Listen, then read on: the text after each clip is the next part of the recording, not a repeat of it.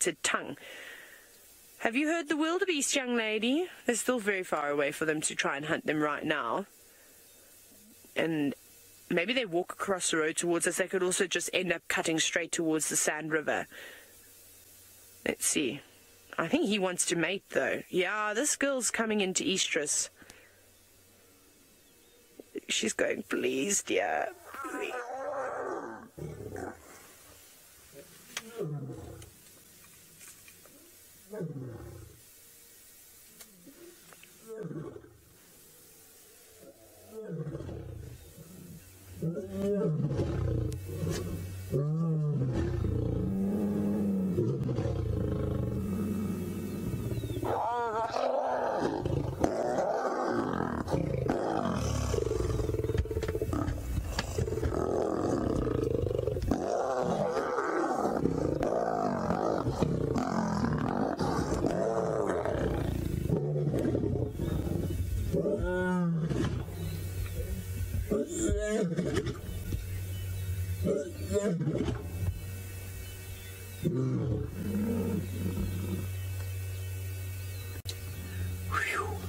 Hey, Sebastian, we're never going home.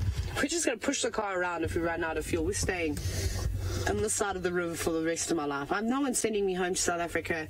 I'm just going to camp here. That was crazy.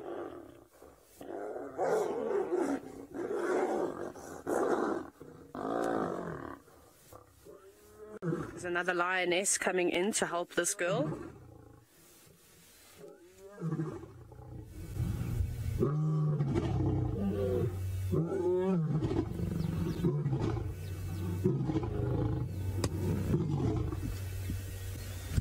can see she's very concerned. And that's what the lionesses will do, is they will stand together when a male gives them a bit of trouble, and they'll put their foot down. Now, of course, all the wildebeest and every other animal within an 8-kilometer radius knows that they're here. But she's definitely coming into estrus. I don't think she's quite ready to be mated with yet, but obviously her hormones are all starting to change now and are getting this male quite excited. And we know what these boys can be like.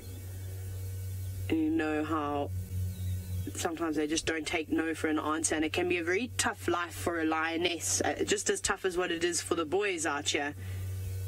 If she decides that she doesn't want to mate with him and she puts up too much of a fight for too long, he might end up trying to kill her, because there's no point having her around if she does not want to bear his offspring.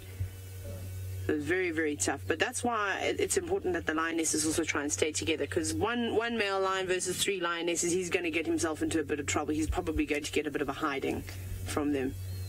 Shame, girl. She's now covered in dirt. Sorry that you had to go through that, but you showed him. So well done for standing your ground. But very submissive, though, making sure she stays flat on the ground.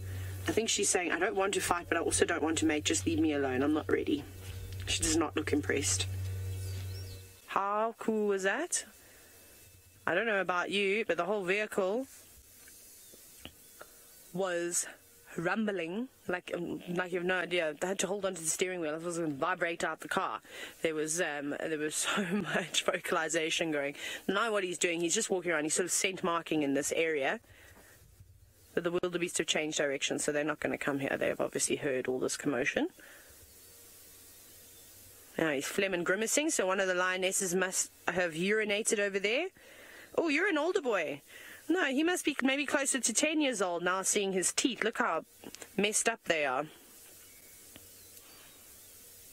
I'm going to say maybe he's about 9 or 10 years old, this fella.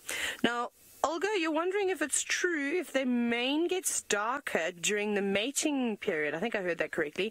If that was so, no, it doesn't. So their manes get darker with age, not just when they are mating with females.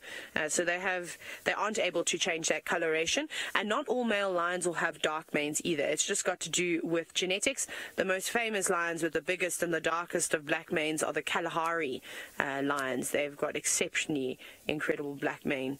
But he's got a lovely, lovely mane as well. Yeah, he's been around, this fella. I wonder who he is. His teeth are yellow, they're broken. He's obviously had many battles with not only other lions, but probably buffalo and all sorts of other prey. But what a beautiful boy.